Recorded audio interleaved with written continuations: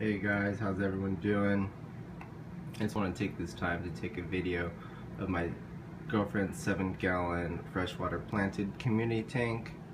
I just finished up doing some pruning on the plants, so I figured now would be a good time to take a video. In here we have 3 Neon Tetra, 2 Rummynose Tetra, 1 honey Gourami, 3 Oto Catfish, and there are currently Assassin Snails breeding as they get food from the mystery snail infestation. Not really infestation, but there were some mystery snails that we got on the plants. There's probably about 100 assassin snails in there now that have been bred. We feed them calcium from the Hikari Crab Delight so they are able to continue to grow their skeleton. And now her tank has actually populated several other tanks with assassin snails, so it's kind of a nice thing. You can see here to the left some of the products that we use for this tank. Obviously it's kind of overkill for a 7-gallon, but it does work quite nice. The XL acts as a carbon dioxide source in the water. We do use reverse osmosis and deionized water in here. We use the Aquavitro brand to resupply the carbonate buffer for alkalinity, and we supply a very low general hardness, about I would say 1 to 2 DKH. And you can see there we have the nitrogen and the phosphorus that is also a potassium source.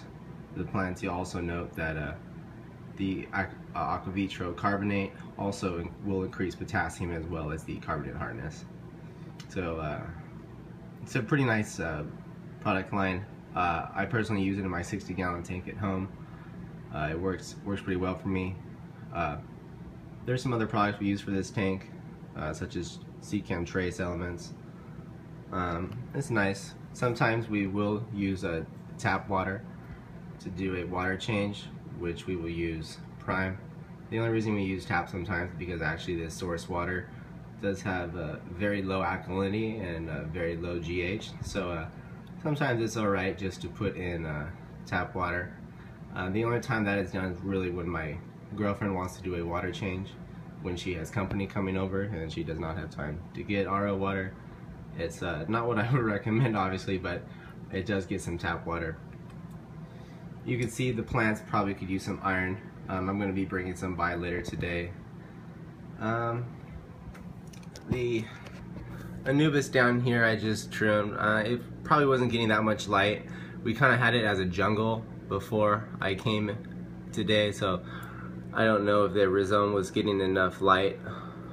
You can see there was potential for there to be a lot of coverage. I probably removed about 1/3 of the plant mass. You'll see in the top left, that's just a high-door 50-watt heater. As far as lighting goes, this is on for 11 hours of the day. It's a pretty simple light. There's nothing special to this whatsoever. This costs $10 on Amazon.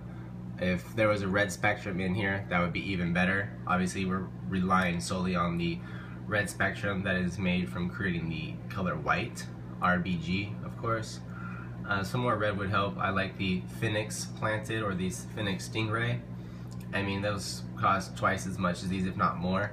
So this light really, as you can see, provided enough light for this size of a tank. It's 7-gallon cube. The plant's seemingly doing just fine. It's just my girlfriend's house. Obviously it could be better, but the tank is doing well, I think. You'll see over there on the left with pre-filter, that's just a mignon small filter. What we have going on in there, I don't know if you can see, but in there's just a bunch of rock, a couple bio balls, Seachem matrix, and I think there's a couple ceramic rings. We also do have just 1 carbon sponge in there. We replace those every 3 weeks. The carbon just helps to make the water clear. The substrate would be the Seachem Fluorite black sand. It looks really nice in this tank. I would prefer to use something like the 88 Aqua Soil or the Fluval comparison. Aqua Soil has a greater CEC for the ions of the root mass. So by having a better CEC, or area for positively charged ions to go, you basically have better root expansion. I won't get too into it. I'm not as well versed as other people are on YouTube. Anyway, the Seachem Fluorite black sand does have a good mix of elements in the water, or I'm sorry, in the substrate for the plant roots. However, it's not necessarily the best substrate, but it does look good and supply a good ratio of elements that the plants need in their substrate. You can see here that cart is actually carpeting out pretty nicely. It's a pretty simple tank overall. I would like my girlfriend to dose XL a little bit more often. I would say it's probably getting XL between 1 to 2 times a week at best. When I come, I do tend to pour a lot of it in and then do water change and then put more in. I usually do a water change on this every 1 or 2 weeks. That's just really because I can. It's simple, it doesn't take too much work. I'm here, I might as well. But it's not too hard of a tank to change. I have gone a month without a water change. This tank isn't hard to take care of. It's been going for about a year now, and I like it. Anyway, any questions, post in the comments below, or give me any suggestions. Thanks, guys.